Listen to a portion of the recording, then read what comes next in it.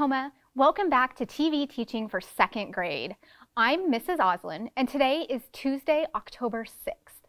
Before we get started with our reading and writing today, we're going to do our zones check-in like we do every day to make sure that we're practicing identifying our emotions and practicing using strategies to get into the green zone ready to learn if we need to. So I'm going to have you check in with your brain and your body and use this zones chart to help you identify how you're feeling. If you're feeling sick or sad or tired, you might be in the blue zone. You're in the green zone if you feel focused, you feel awake but calm and ready to learn. If you're feeling really silly or frustrated or you have a lot of energy, you might be in the yellow zone. And then the red zone is when we feel like we are out of control. We're really angry or mad about something. So go ahead, check in with your brain and your body right now.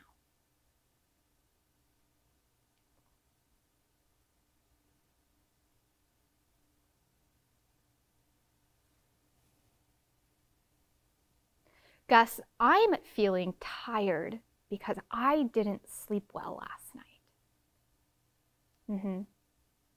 Oh, that's a good idea. Gus suggests that I take some really deep breaths and practice having really good learning posture, sitting up straight, so that I'm getting a lot of oxygen, which is the air we breathe, to my brain to help wake it up and focus. So let's do some deep breathing together.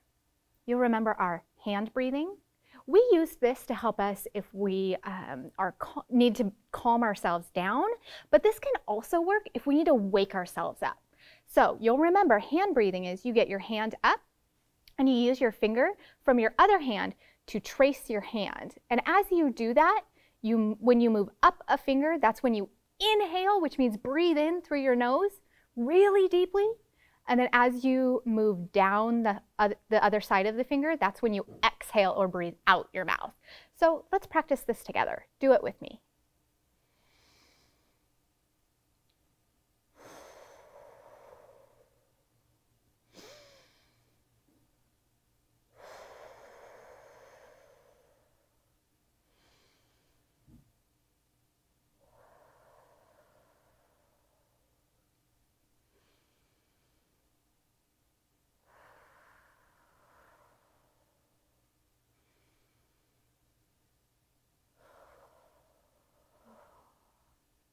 I feel much more awake and ready to learn. So thanks for that suggestion, Gus. The materials that you're going to need for our lesson today are your learning buddy. I have Gus, but you might have a rock, you might have another stuffed animal, you might have a person in the room with you that you can talk to about your thinking.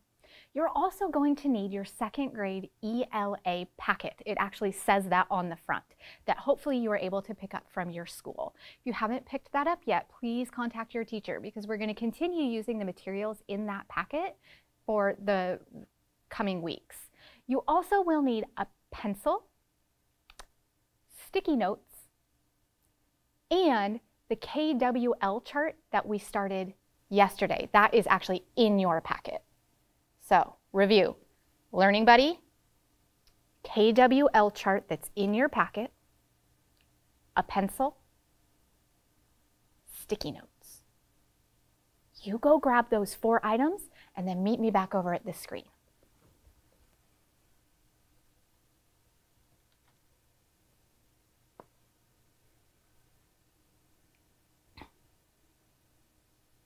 You got your materials?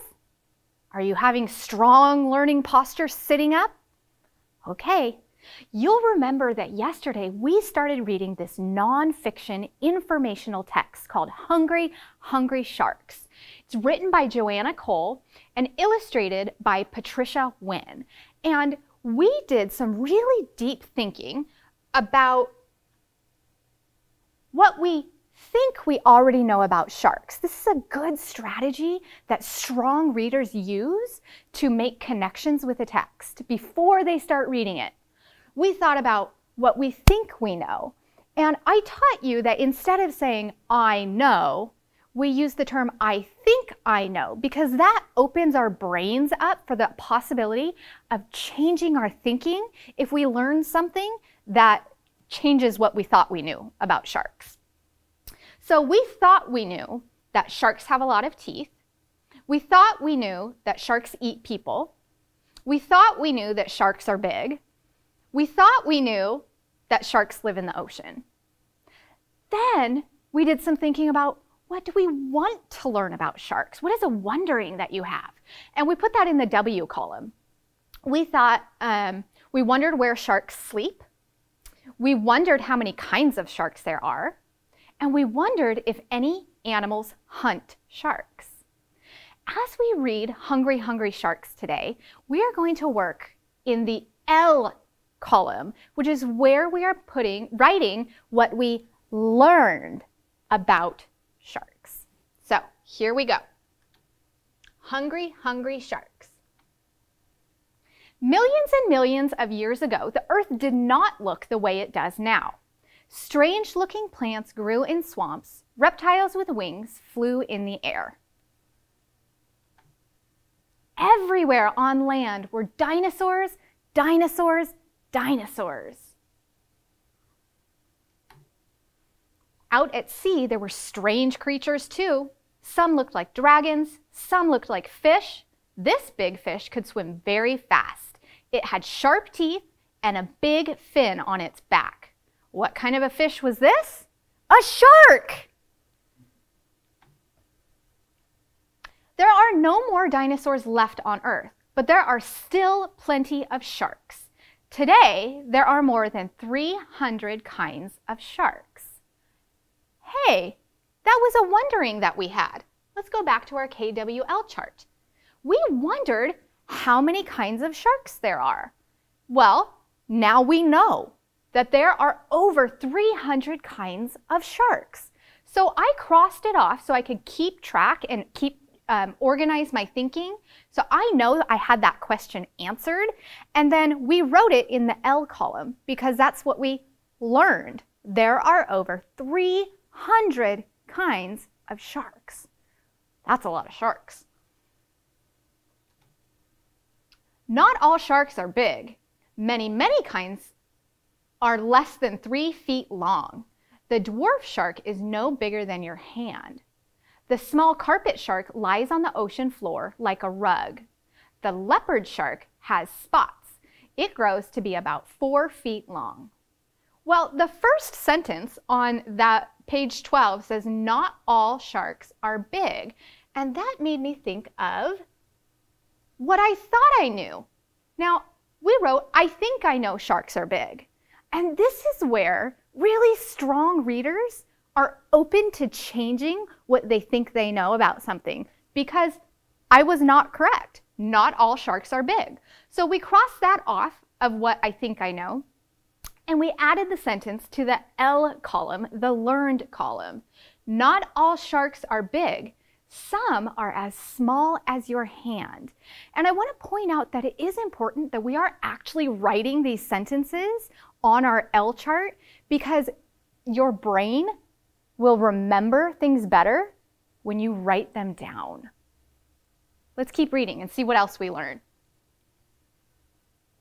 The biggest shark is the whale shark. It is longer than a bus. The whale shark has 3,000 teeth, but it will never bite you. Whew. It eats only tiny shrimp and fish. The whale shark is very gentle. A diver can even hitch a ride on its back. Could you imagine being a scuba diver and being underwater hitching a ride on the back of a whale that's the back of a whale shark that's as big as a bus?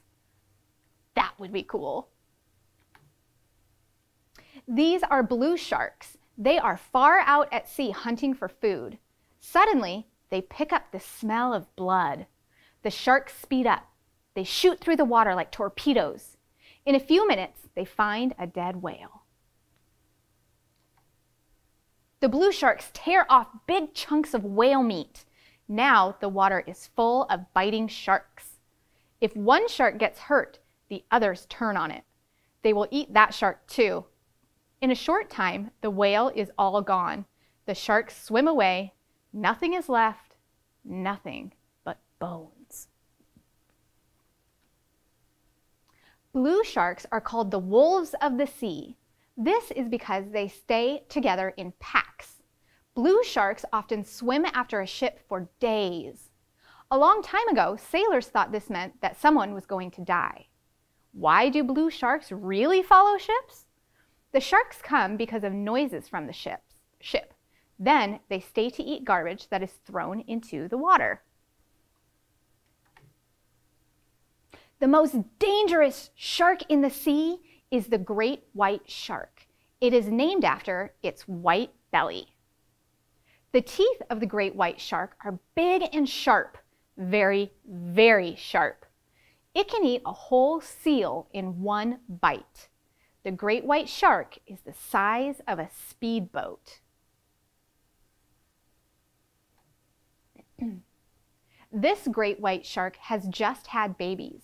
Many fish lay eggs, but most sharks do not. Their babies are born alive. A baby shark is called a pup. The pup of the great white shark is almost the size of a man. As soon as they are born, the pups go their own way. It is not safe to stay near a hungry mother.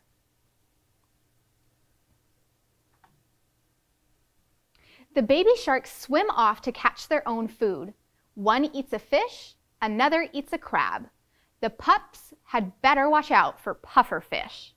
The pufferfish can blow up like a balloon.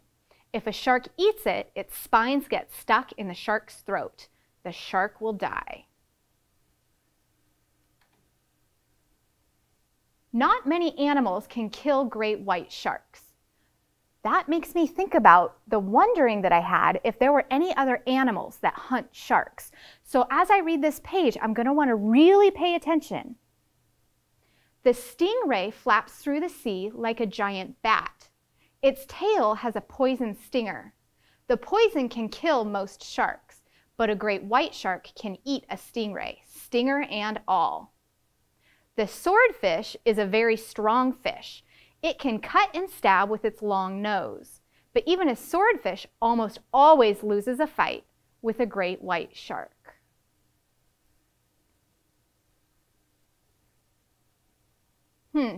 So I wondered if any animals hunt sharks. And now I'm knowing that not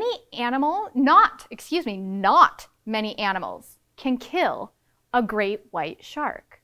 So I crossed off under the wonder or want to know, I wonder if any animals hunt sharks, because I have some new information that not many animals can kill a great white shark.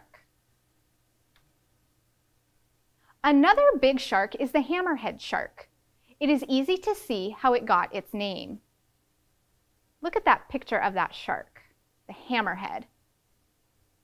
The author tells us it's easy to see how it got its name. Can you tell how it got its name? That's what I was thinking too. The head is shaped like a hammer like a tool hammer. Like other big sharks, the hammerhead never sleeps and never stops swimming. I was wondering where sharks sleep. And now Joanna is teaching me that the hammerhead sharks never sleeps like other big sharks. So I can cross that wondering off my list and add some new learning to my learned column. Big sharks never sleep and never stop swimming, because Joanna taught us if they stop swimming, they sink. This hammerhead swims to a group of dolphins. It tries to catch one of the young dolphins, but sharks do not always get their way. The dolphins fight back. One dolphin dives under the water. It comes up and hits the hammerhead. The shark flies up in the air. It falls back into on the water. Smack! The dolphins keep hitting the shark. After a while, the shark stops moving. It sinks down into the water. It is dead. Dolphins are smart animals. They can work together to kill an enemy. But sharks are not as smart. They have tiny brains. Well, that new information about dolphins also addresses my wondering about if any animals hunt sharks. So I added the sentence, dolphins can team up and kill a hammerhead shark. Even though they're not really hunting the hammerhead shark, they are really just defending themselves. But that was new learning for me, so I added it to my column. A shark's brain is small, but its teeth are big. It has many rows of teeth. When a tooth breaks off, a new tooth moves up to take its place. A shark uses up thousands of teeth every year. What do sharks eat with all these teeth? Fish and more fish. Other sharks, seals, turtles, crabs, almost anything that swims in the sea. Now, I thought I knew that sharks have a lot of teeth, and this page confirms that thinking. It has many rows of teeth. So I can go back to my what I think I know column, and I said, I think I know sharks have a lot of teeth. Well, now I definitely know that. So I can just cross off the I think part, because now I do know that sharks have a lot of teeth. Sometimes sharks eat things that are not food. No one knows why. All these things have been found inside big sharks. A wallet, a fur coat, a drum, a bottle of wine, a chest of jewels, a barrel of nails, and a suit of armor. Do sharks eat people? Yes, they do. If a person is near a shark, the shark may attack. I thought I knew that. But the number of people killed by sharks is very small. More people die from bee stings than from shark bites. So let's go back to our KWL chart. And I thought I knew that sharks eat people. Well, now I know that for sure. So I, again, can just cross off the I think, because I do for sure know that sharks eat people. Scientists want to study sharks, but it is hard to study them at sea. And it is hard to keep big sharks alive in a tank. Once scientists caught a great white shark. They put it in a tank with other fish, but the shark did not eat, and it kept bumping into the sides of the tank. After a few days, the shark began to die. So the scientists took the shark back to sea. They set it free. There are many things we do not know about sharks, but we do know that sharks are in danger. This is because people hunt them for food. And often sharks die just by getting tangled in fishing nets. So the number of sharks is getting smaller. Many people are trying to save them. Sharks are amazing animals. Oceans would not be the same without sharks. Now, it's important, readers, that as we're reading nonfiction or informational texts, that we're really paying attention to learning about how we as people impact the world around us. So we're learning in this text that sharks are in danger, which means there are not a lot of sharks left. And it's our job as people to protect all of the creatures on our earth that are living with us. Now, readers, it's your turn when you go off to independent reading. I want you to find an informational or a nonfiction text that you can learn something from. Yesterday, I had you do the K, what I think I know, and the W, what I want to know or a wondering that I have about your informational text. Today, I want you to go back and read your text and check in with what you think you know, and check in with your wonderings and see if you can answer some of your questions or see if some of your thinking gets changed by filling in the L column on your KWL chart. You could also use your sticky notes to write cool or interesting or fun facts about your topic and just stick them right in your book so that you can share them with someone, your learning buddy, or with someone who's at home. Second graders, thank you for doing some really important thinking with me today. You're going to take your 5-minute break, go to the bathroom, get your drink of water, get some wiggles out, and then when we come back, Mrs. Wally will be here with you for math. Thank you so much, and I'll see you tomorrow, second graders. Bye.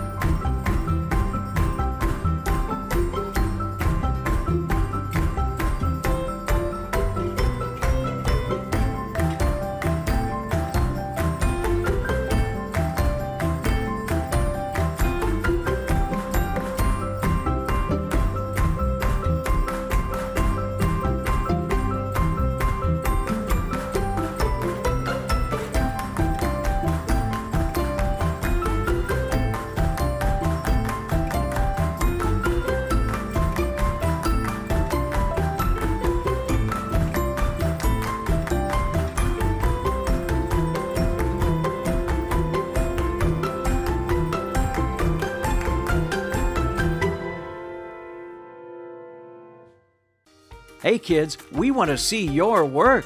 Just send your pictures and your stories to TV Classroom, 601 South 8th Street, Tacoma, Washington, 98405.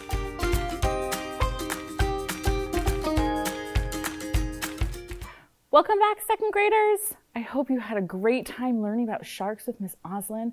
I was listening in and I learned some information I didn't even know. Fantastic.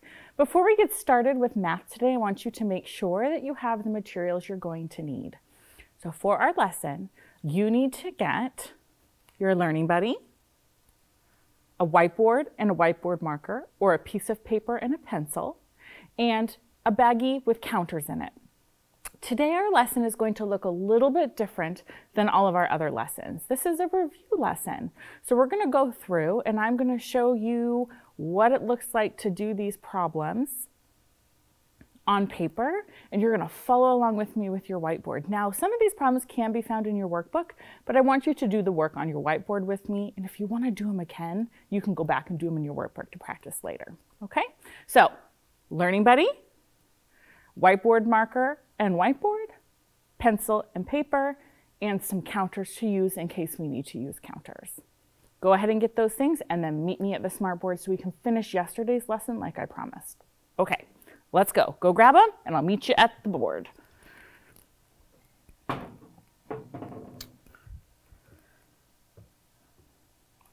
All right.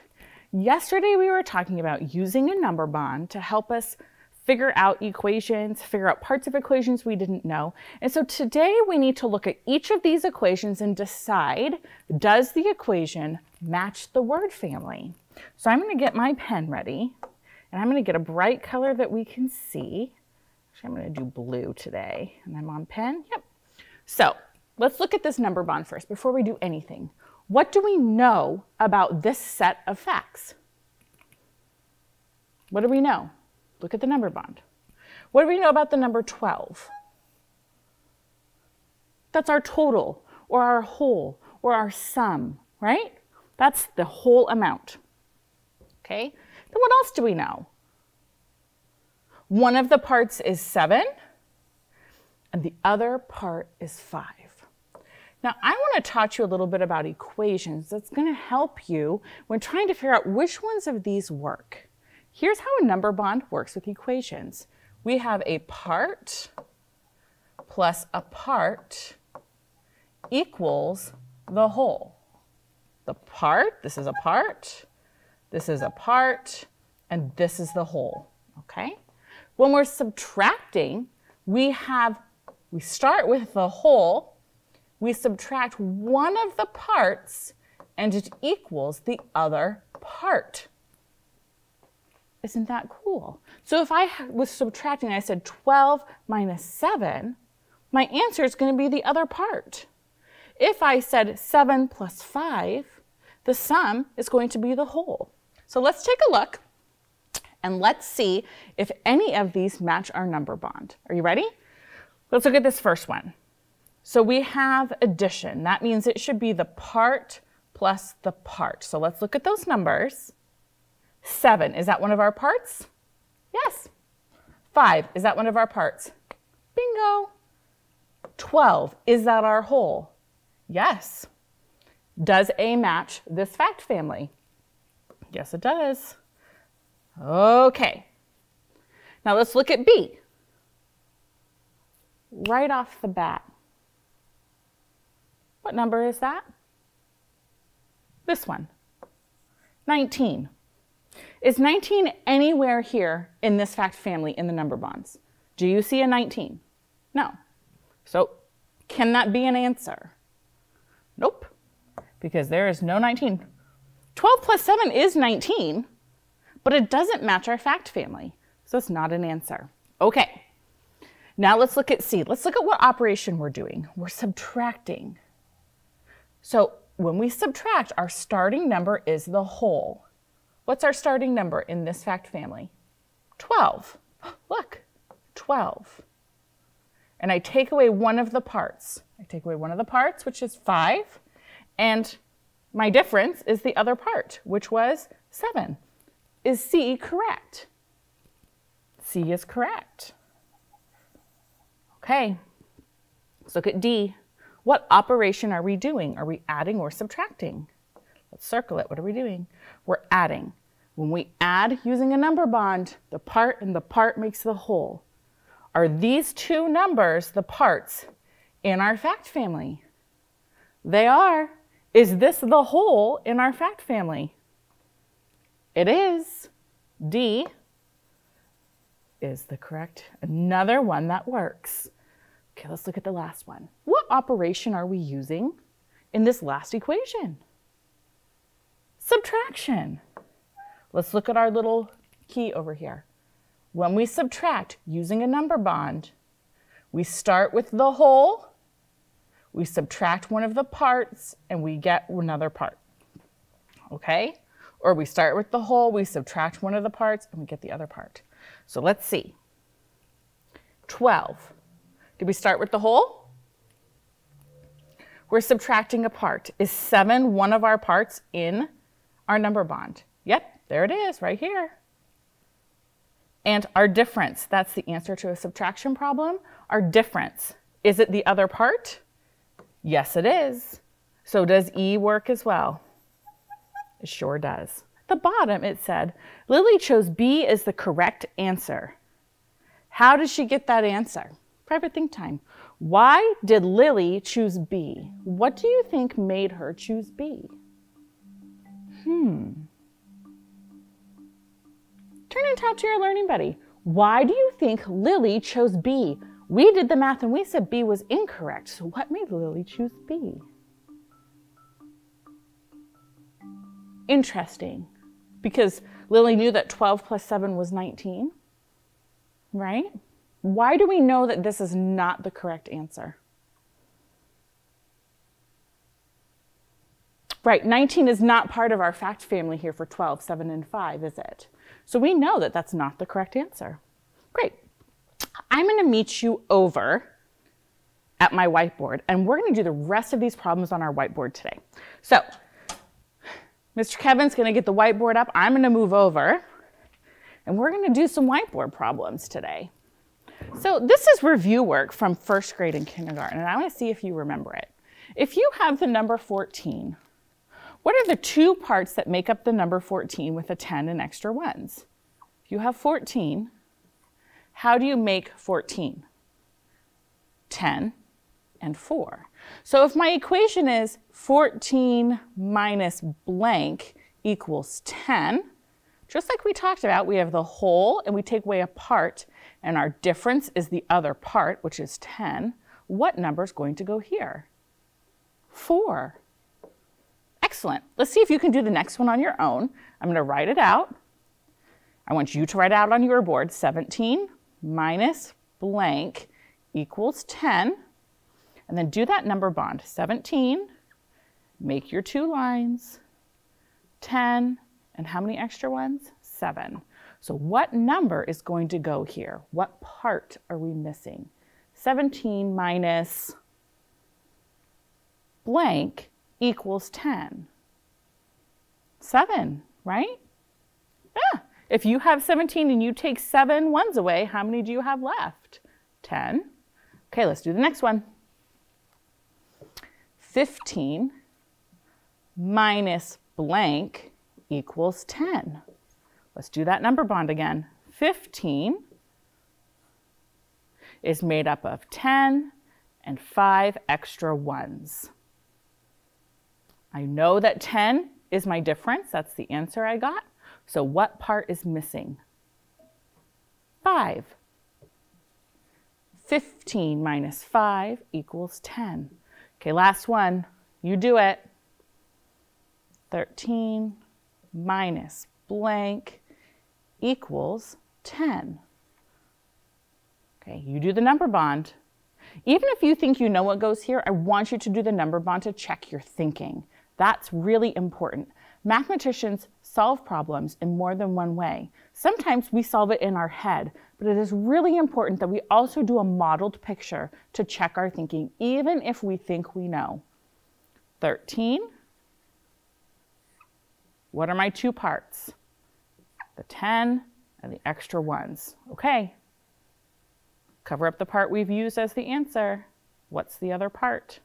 3, because 10 and 3 makes 13. Here's a challenge problem for you. What addition equation could you write that's part of this fact family? Go ahead, write it. 10 plus 3 equals 13. Or, what's the other one? 3 plus 10 equals 13. Fantastic job, second graders. All right, let's move to the next slide. Are you ready?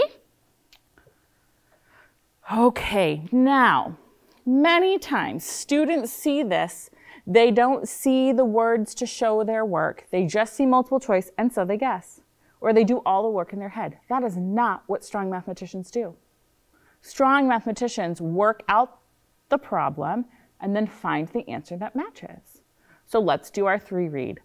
Javier has 12 eggs. He cooks 3 eggs for breakfast. How many eggs does Javier have left? So what's this about? Tell me, what's it about? Yeah, Javier is cooking breakfast. He has some eggs and cooks part of them, right? We're trying to figure out what part is left. So what is the important information? I'm going to start with a number bond here. What do we know? What's the important information? 12 eggs, that he has 12 eggs. He cooks 3 of them, okay? And what's left? Yeah. So we're trying to figure out how many eggs he has left. So where are we going to put these numbers in our number bond? What's our hole in the problem? What does Javier start with? 12 eggs. And how many does he cook? 3. And so we're trying to figure out how many eggs Javier has left. I could do this in a picture. I could draw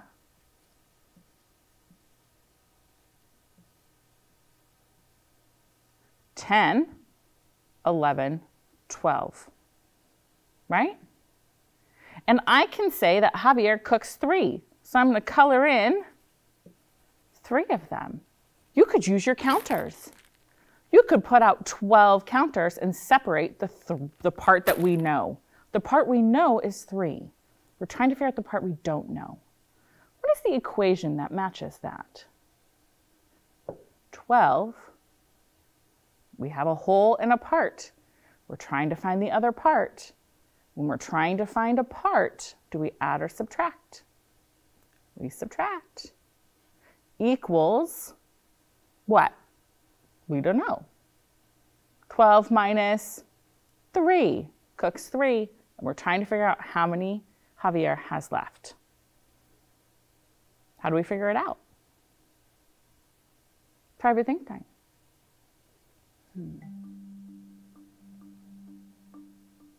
Go ahead, tell me, how could you figure this out?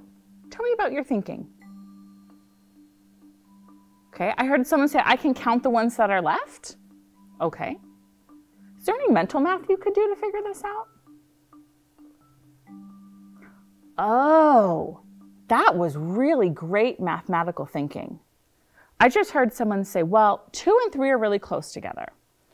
So if I know that 12 is made up of 10 and 2, if I take away 3, I'm going to take away 2, and 3 is made up of 2 and 1. I'm going to take away 1 from the 10, and that's going to give me 9.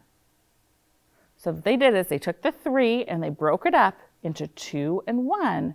And they said 12 minus 2 is 10. Oh, you can't see that. I'm going to move it up here. We took the 3 and they broke it up into the number they see here in the ones place, 2 and 1. So 12 minus 2 is 10, minus 1 more is 9. I wasn't even thinking that. That's excellent mathematical thinking. Let's check if that mental math was correct. If I have 5 and 4, how many do I have? 9. 12 minus 3 equals 9. So what is the correct answer up on our screen? C, We didn't have to guess. We did the math. We checked our thinking like strong mathematicians do, and we found the answer. Excellent work, second graders. Oh, another one of these fact family ones. Okay, let's write out that number bond. You do it with me. 13 is the whole. Our two parts are 7 and 6. Let's write all the equations we can think of that we can write for 13 and 7 and 6. Let's start with the addition ones. 7 plus 6, 6 plus 7. Both of these equal 13.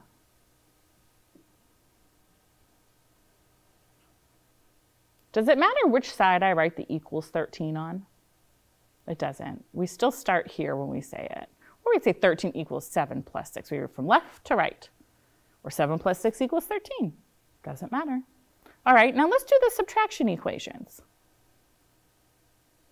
13 minus 7 equals what? 13 minus 7 equals 6.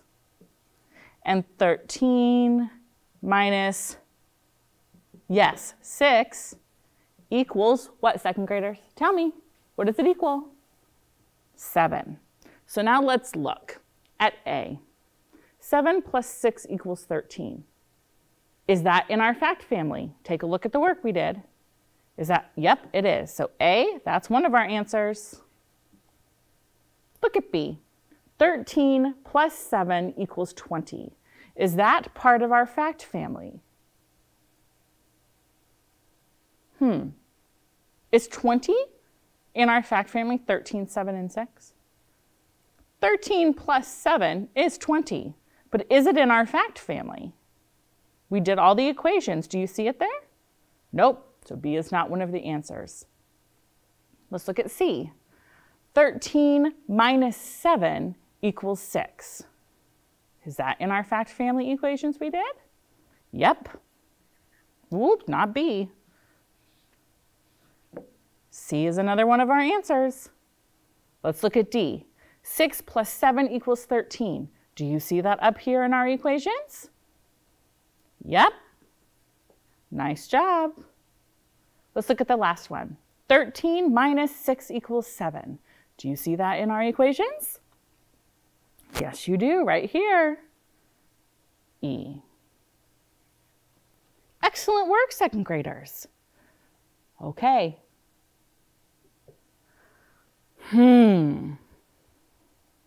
Could you make a 10 to solve the following problems?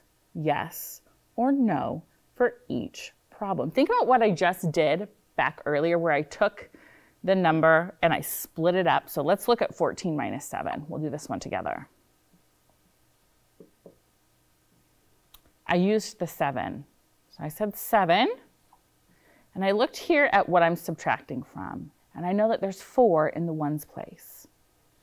So 7 is made up of 4, 5, 6, 7. 4 and 3. So what I do is I take 14 and I subtract 10. No, I lied. I'm sorry. 14 minus 4 equals 10, right? So I've done this one. And now I need to subtract 3 more. What's 10 minus 3? Equals 7. So 14 minus 7 equals 7. Did we use our 10 to help us solve? Yep. This next problem, 10 minus 2, it's already at 10. So do we need to break apart the 2? No, we don't. I agree with you. 9 minus 3. Do we need to break apart the 3 to get to a 10? No, that's not going to work. Why don't we do 12 minus 4 equals blank? Can we use a 10 to help us solve this one? Let's see. 4. How many ones do we have in our whole? 2. I'm trying to make 4 and I have 2. What's my other part? 2, 3, 4. Okay. So I'm starting with 12, and I'm going to do this part. 12 minus 2 equals, there it is, 10. I've used this part of 4. Now I need to use this part of 4. What is 10 minus 2, second graders? 8. So 12 minus 4 equals 8. How could we check that problem? Could we use a related addition fact to check that problem? Can we start with our part, add it to our part, and see if we get a whole? 8 plus 4 equals blank. We can do the same thing here. 8, 9, 10, 11, 12. Does it match 12 and 12? It does. Did we use our 10 to help us? We did. Excellent job. Okay, it says you solve 12 minus 5 using a related fact. And friends, again, we have run out of time. I just looked at my timer. So we will start with this one tomorrow as our warm-up. And I would like you to practice. It's actually part of your assignment today. So I want you to do page 50 in your workbook. And you're going to answer those 3 questions, and then we will go over those questions to start tomorrow. Second graders, I'm going to come up to the front camera so we can do our affirmation. You are working hard on math. Time flies when you work really hard. Excellent job. So today your affirmation is, I work hard, because you do.